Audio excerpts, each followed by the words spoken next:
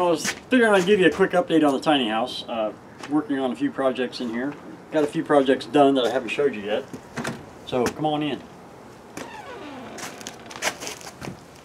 I feel kind of like Mr. Rogers. So the kitchen cabinet is almost done. I still have to do the doors down here.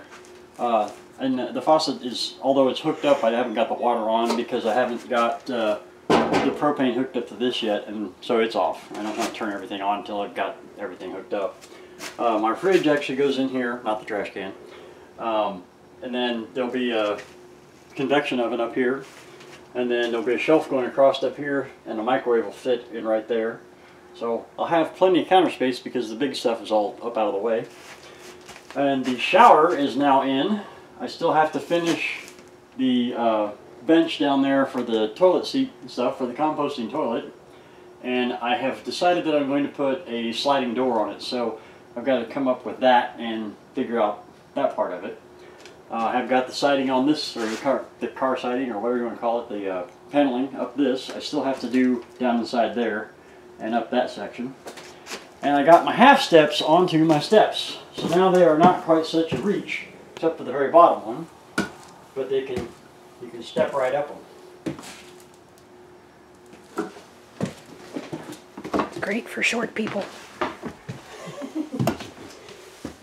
And then up here,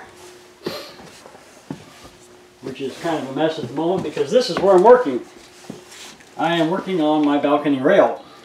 So the newel posts are in, and I've got my bottom rails down, and I finally got all of my pickets, actually. I mean, let's face it, they're pickets, not really spindles. Got them all made and laid out, so I know I have enough of them. My top rail is hanging right there. One end of it was kind of soft, so I put some wood hardener into it, some varathane wood hardener into it, and have let it set overnight. And so I'm hoping that it'll still be strong enough. If not, I'm going to have to come up with another top rail. But that one goes all the way across here, and then there's another one that butts into this, and will butt into this, and they'll be dovetailed together right here. So that's what's going on there. The rocket mass heater is actually dried out now, and I can start putting the plaster on it at any time. But I'm trying to get this rail done, because then I can take stuff and move it out of the way of the rocket mass heater so I can work on it and get it all done. But I might actually make it by the time that I go into chemotherapy of having this thing done. I do have to get some trim up here on the sides, but that's small stuff. Trim is small stuff. The bigger projects, like handrails and plastering a rocket mass heater, that's a whole nother story.